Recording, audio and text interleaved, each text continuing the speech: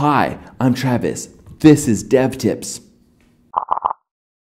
Today, I want to spend a few minutes answering a question. This question was left on a recent video we did about CSS frameworks. I love this question, so I wanted to share it with you. So here is the question. I've been a software recruiter for over 20 years. During that time, I've seen a lot of technology come down the pipeline and more than my share of trends. That said, one of the trends that I've seen is the heavy reliance on frameworks and tool sets by new developers. This has become increasingly prevalent in the past 5 years. For instance, rarely do I not come across a junior front-end developer, 3 years or less experience in my book, claiming to be a quote expert at JavaScript, yet has confused it with jQuery or believes that they are one and the same. I say this because when I send out code exercises specifically asking for a JavaScript solution, they send it back using jQuery. Then I end up explaining the difference using a few examples of my own, and they think that I don't know what I'm talking about. Lol. And the div soup today is scary. For instance, when I send out HTML and CSS exercises, I frequently get the HTML back using some sort of grid system buried in a sea of div tags when I specifically ask for HTML5 using current semantic markup. I guess my question is, do you see a hazard for developers getting too hooked on tools that offer a lot of shortcuts and reduce development time? Is there a danger in losing the fundamentals, not learning them at all, or even properly? Also, at what point in a developer's career would you say is the right time to pick up a development tool, for example, Bootstrap or jQuery? Again, great show. I look forward to many more videos. Also, I know that I may have hit a few hot buttons for some readers, so please keep the comments civil. Isn't that a fantastic question? It's phrased and framed perfectly. Thank you so much for asking it. That comes from Kamaboko1. Now I'll take a crack at giving my perspective on it. Now keep in mind that even though I have a YouTube show, I'm still an idiot, okay? So give me a little bit of slack in answering this. Now I have never used a framework in one of my personal projects. In the past, I've considered them very hack. I think this is because when I learned to code front ends, it was back in the day when the idea of a semantic web was a big deal, right? It was a big deal in the evolution of the industry and even in the technology itself. The very idea of the thing which you so eloquently identified as div soup has always been a very repulsive thing to me. That is, until recently.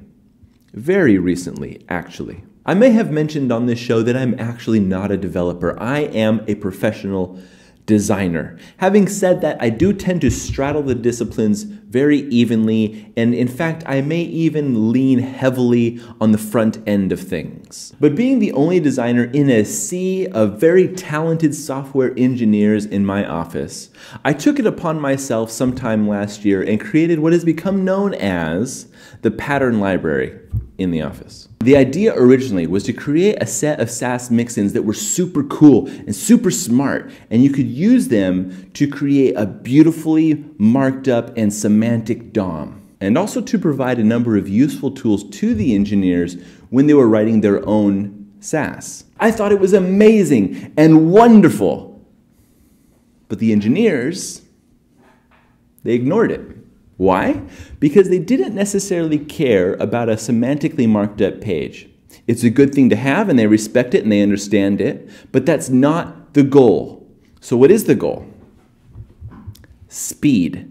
Speed, speed, speed. As much as me saying this would make me cringe about 6 months ago, I understand now that building your interface quickly is more important than making sure that your class name describes your content. When you stop and think about the 3 building blocks of a rendered web page, right? HTML, CSS, and JavaScript, it becomes obvious why this div soup method is the fastest way to go. The HTML part is the most tweakable and the most commonly changed out component in the whole group. Whole JavaScript libraries are being created now not only to talk to servers and gather and interpret data and manipulate the DOM in little spaces, but really to render whole entire web pages. Angular, Backbone, Ember, all of these abstract the markup to JavaScript modules to be inserted in the page as needed. Now, if I'm thinking like an engineer and I'm used to chopping up web pages and spitting them out in different ways,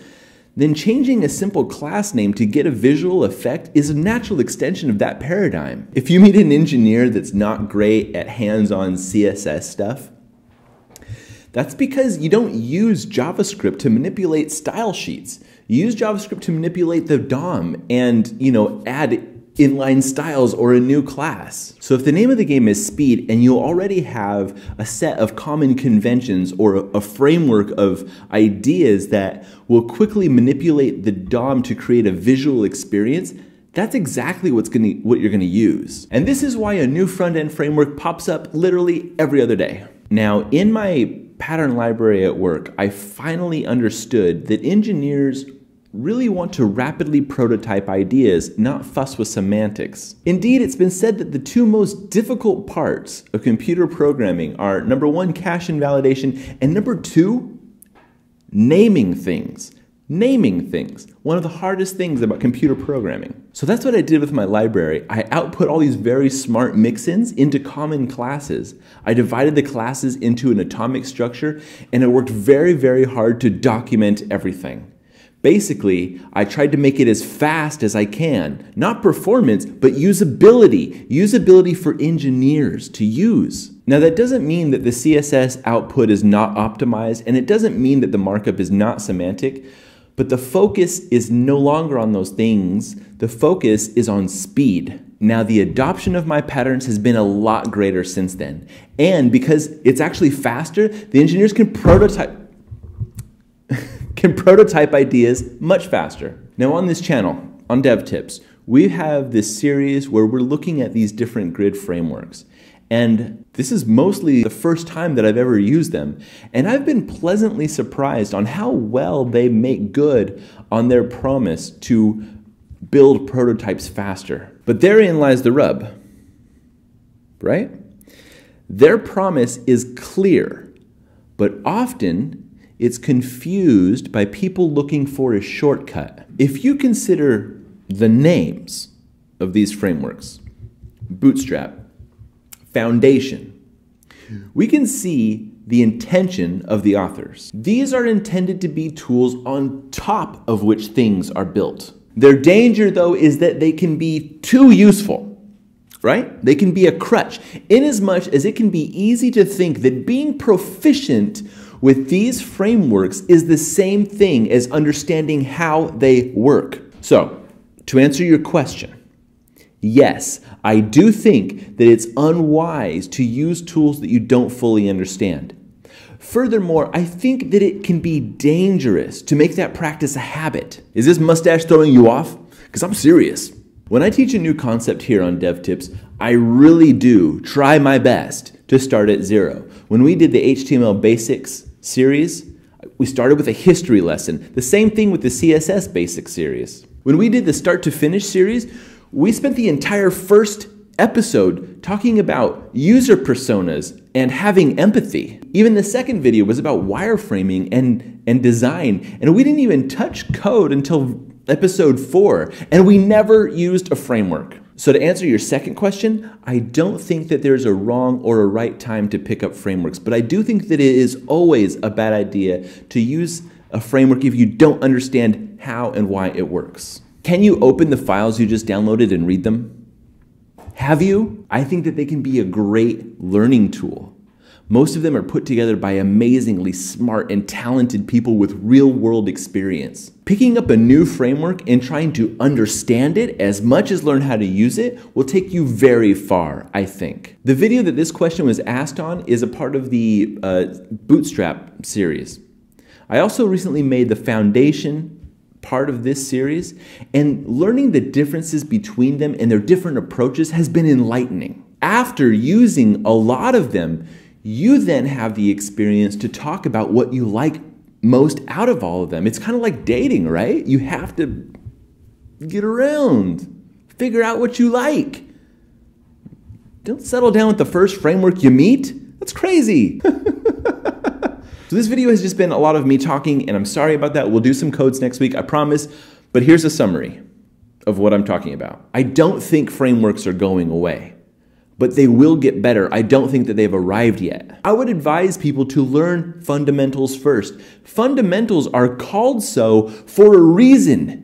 They are the foundation of your knowledge base as a web developer. They are the foundation on which you build everything else. If you have weak fundamentals, you have built a weak house and it will fall over when the first gust of wind comes. Number 3, a good way to tell if your fundamentals are good enough to be even considering using frameworks is to look at the frameworks. Open them up. Look at the source code. Can you read it? Can you understand it? Do you understand why the authors made the decisions that they did? What were they going for? Often you can find commented versions of these frameworks and you will learn a butt ton by reading that crap. It is awesome. And last, I think it's a great idea to try a new framework every new project that you do. There are plenty of frameworks in the sea, right? Get out there and meet some new ones. It's not you, it's me. I was holding you back. You're going places, right? Hey, I love you. I mean, I hope this answer was satisfactory. You're too good for me. So that's it for me. I'm done talking. Let me ask you, in the comments below, DevTips question of the week, there's a few of them. Number 1, do you think that it's a hazard for developers to get too hooked on frameworks that promise reduced development time? Is there a danger in losing the fundamentals, not learning them at all, or even properly? I would love to know your opinions. Leave your answers in the comments below, and until next time, keep on hacking.